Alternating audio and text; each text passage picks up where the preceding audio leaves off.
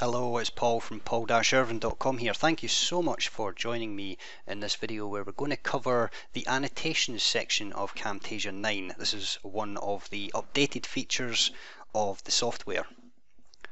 So at the moment we have, if you've seen my previous videos, we're just scrubbing around with one of my previously recorded videos. And we want to add some annotations to it. So if we go into the Annotations tab, and you'll see all these new options appear on the screen. Now trust me, they are very intuitive considering the previous features that were available in Camtasia 8 and before. It's just a case of getting used to the new layout. So across the top we have the options for selecting callouts, arrows and lines, shapes, special, which is including blur, pixelate and similar options. We also have this one here, sketch motion callouts. Now this is pretty cool. We can actually draw on the screen over a period of time, so you can animate in certain elements onto the screen. And we also have the keyboard callouts as well. So let's just start with the callouts to start with. The next section you want to have a look at is the style. So as you can see, there's different ones available here. We can have a look at them all, or we can go through abstract, basic, bold, and we have the new urban option as well. And if you like the ones in Camtasia 8, well, they've been included as well, but they don't look as impressive compared to the new call out options from version 9. So let's just pick an abstract one here, and let's go for this blue arrow. Just drag it onto the canvas and double click on the text. What we can basically do is type whatever we want into the box and in the properties area, this is where we can change the font.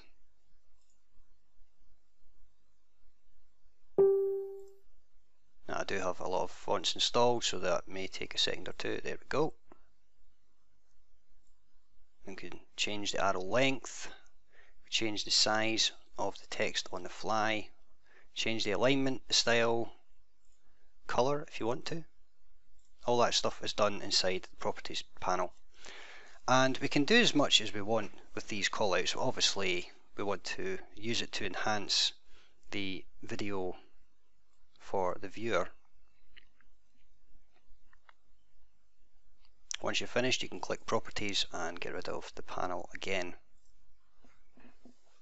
Now if we right click on the annotation, and this applies to any of them, we can choose to copy the properties. You can copy the effects as well, which we haven't applied as yet.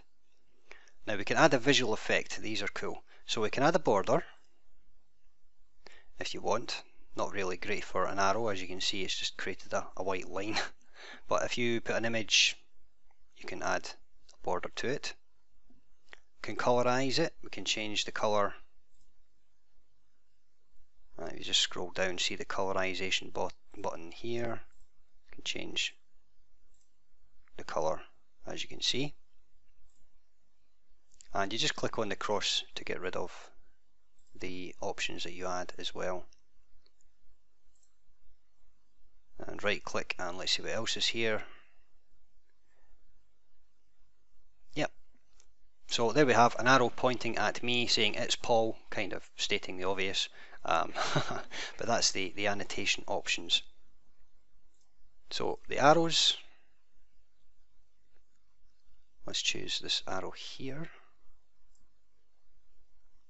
Now once it's on the screen, again we can change the scale because it's quite small just now. There we go. And do all the other stuff as well.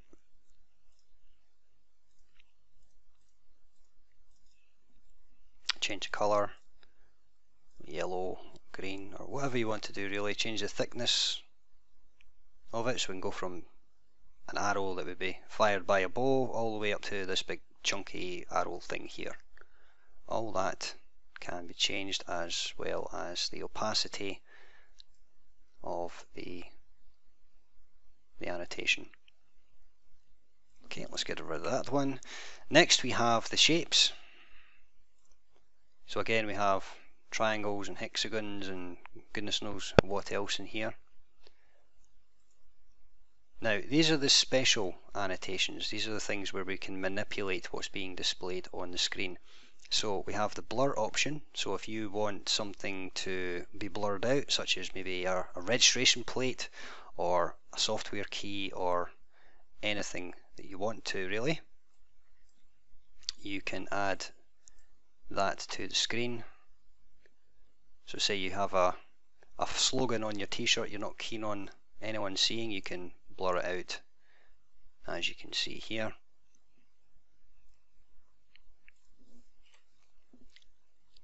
The spotlight, this basically allows you to take the emphasis on everything off the screen except for what you want to highlight. Again, could be could be the logo on your t-shirt, it could be some text on a web page that you're trying to share, whatever it happens to be. We have the highlighter pen, the highlight. This is normally better for web pages. In fact, let's just give me 1 second. I'm going to go and capture something on the internet so I can demonstrate this. Okay, so we'll bring this in here. It is just an image, it's not a video. However, there you go. So the highlight bar makes more sense. So if you want to highlight some text or something with a whiter background, then that works very nicely indeed.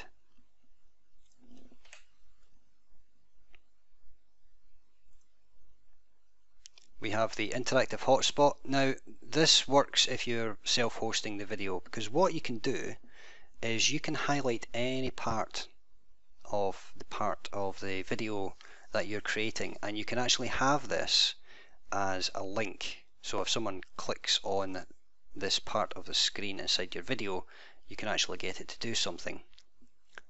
So as you can see, the interactive hotspot, we can set it to open a URL. So let's say, for example, you're promoting something and you want to send people to the sales page, then you can create the hotspot and link that. And what happens is when you produce the video, there'll be the HTML file that allows you to implement the hotspot into your production. This will not work for self-hosted videos such as Wistia, S3, all that kind of stuff. The video has to be hosted on your website. You can set the time for when the hotspot appears as well, and basically tweak it to your heart's content. And finally we have the Pixely option, similar to the blur option. So we drag Pixely on here, and it's a slightly different effect, shall we say, than the blur option. It actually shows that whatever it is has been pixelated, and you can change the intensity using this slider here. So if it looks ridiculous, there we go. So you can just adjust this and pixelate as you want. Okay, so that's us covered the blur and highlight, the special options.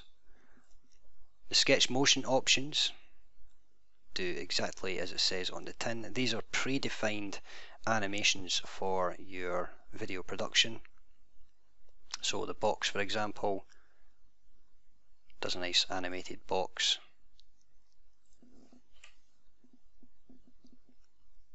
Let's try the arrow one. So these are all predefined, you don't have to do anything to get them to work. Again, there are properties you can change: the thickness, the length of time it takes to draw. So by default it takes a second. If you want it to take 2 seconds instead, then you can absolutely do that as well.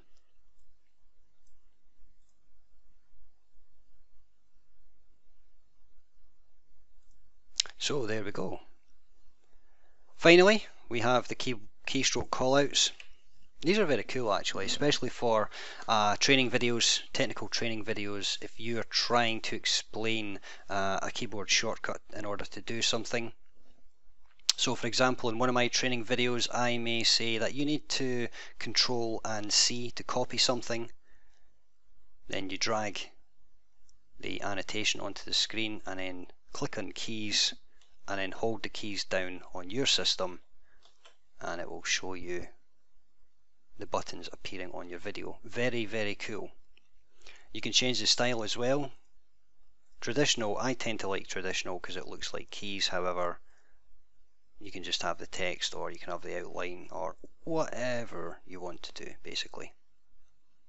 So plenty of annotations there to emphasize the level of professionalism created within your video. Make things easier for your viewers. You can blur out content you don't want them to see, create callouts, all kinds of cool stuff. Okay, so next video we're going to look at transitions. This is Paul from paul-irvin.com here. Don't forget to subscribe if you like what you've seen. It'd be fantastic to have you join me. And again, thank you for watching.